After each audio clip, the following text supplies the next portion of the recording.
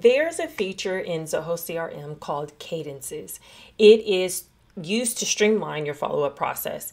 This is gold. If you don't know already, I am about to show you exactly where to find it and how to use it. But first, subscribe to our channel if you haven't, and feel free to join our Zoho community at successfulsolutions.com/connect.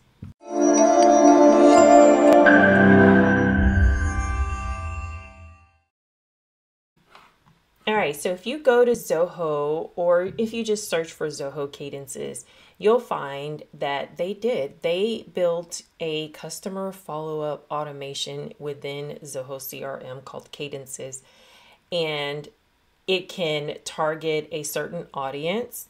You can do multiple channels, but you can also schedule a call, a meeting, or set up a task within the process. So what we're going to do today is we're going to do this for leads, and we're going to create a cadence for our new leads. All right. I'm in the CRM right now.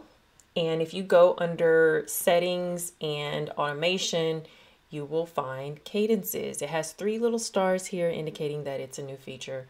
Not sure how new or when they added it, but fairly new. So we're going to click on Cadences here. I have 2 that are here already.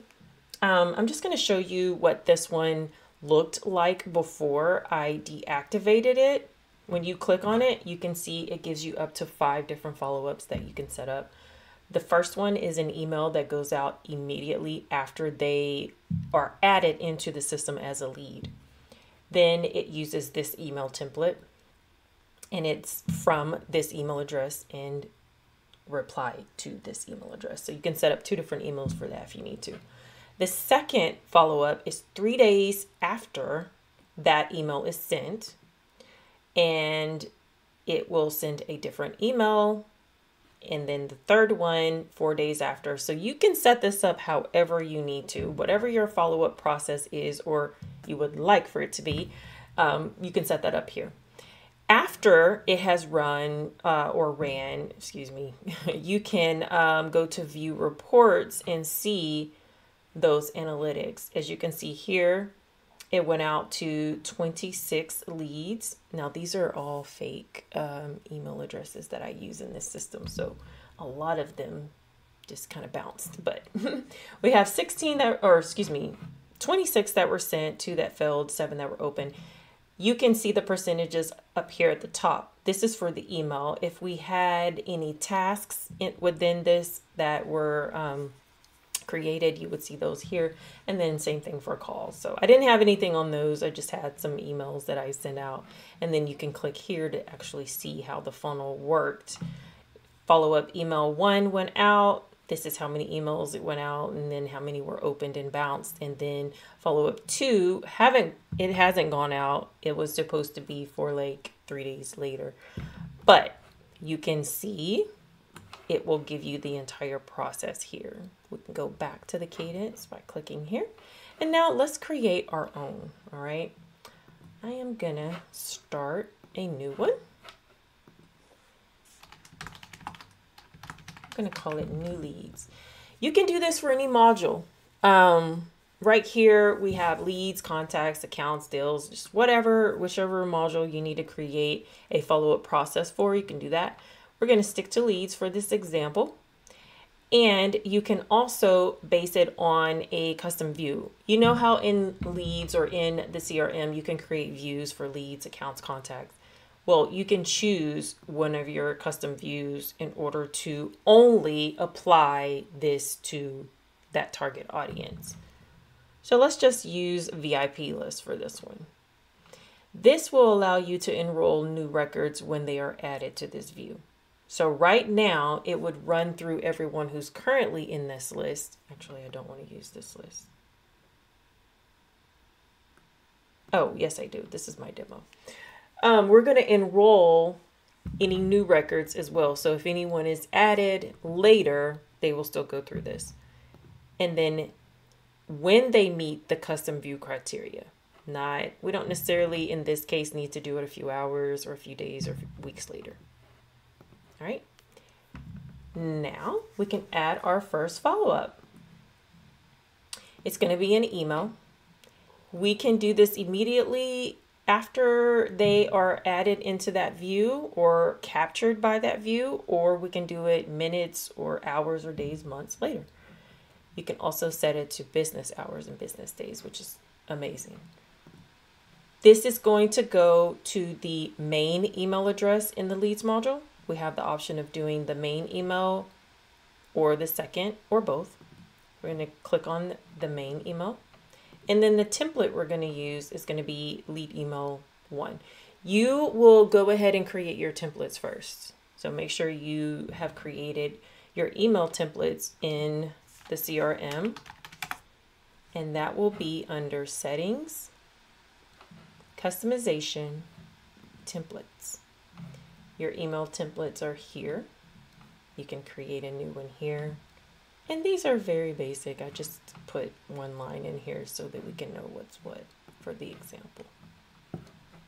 So you select your email, where you want it to come from, and if they reply, where do you want the reply to go? We're going to keep the same email in both of those instances.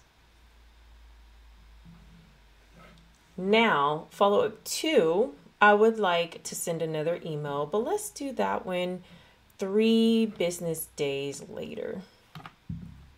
And that's after the previous email has been, and we can do opened, bounced, replied, clicked, sent. We're going to do sent, just in case they didn't open the first email. And again, the lead email. The template is going to be email 2.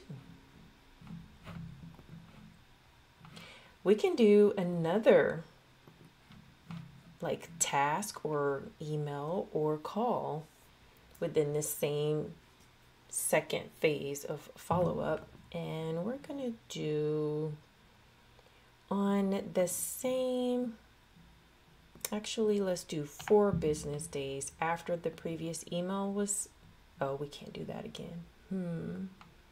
Oh, we can say if once it's been clicked, excuse me, then maybe we will set up a task to call them.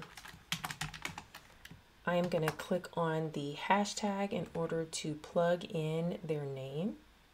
We have the full name in here. Let's do lead name. So let's do follow-up call.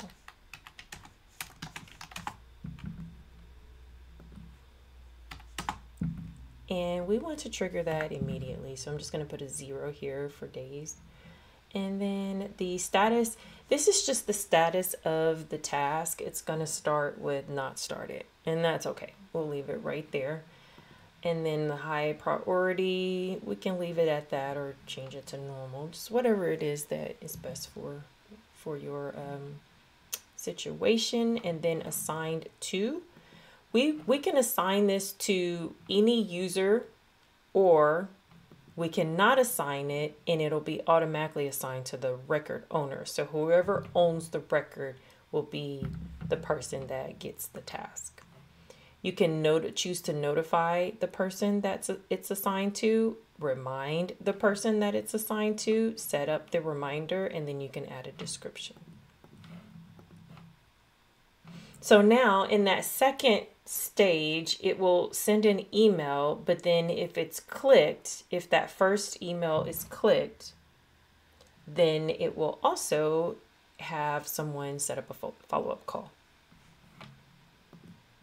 We're going to do another email, and we're going to do this one 4 business days after the previous email, follow-up 2's email, was sent.